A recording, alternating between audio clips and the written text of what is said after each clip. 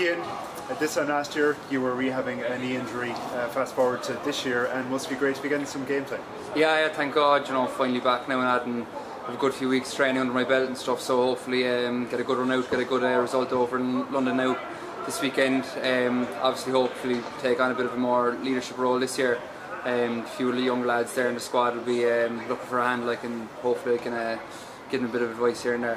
Good stuff indeed. British and Irish Cup, you're playing a lot of the championship sides, kicking off at London Scottish. I suppose, like all teams, are you expecting a physical battle up front, or what are you expecting? Yeah, from the preview, the video we watched them, they're a massive physical side, backs and forwards alike. You have a few of their backs actually going to their lineouts for a few of the moves. They're that big, so obviously they're typically a big physical unit, and we'll be looking to neutralise that with our tackling. So yeah, we're definitely up for the challenge.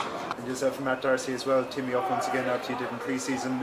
So you're again hoping that you will have, brought some of that experience into the British and Irish Cup. Yeah, we're in reverse roles now. We've been kind of in the pre-season. We were at 12 and 13, and now this weekend I'm actually playing in the 12 role and stuff, and that's why we've been training for the whole year. So yeah, we have a good bit of time training with each other now under our belts and stuff. So hopefully it'll be a good enough partnership and get the job done.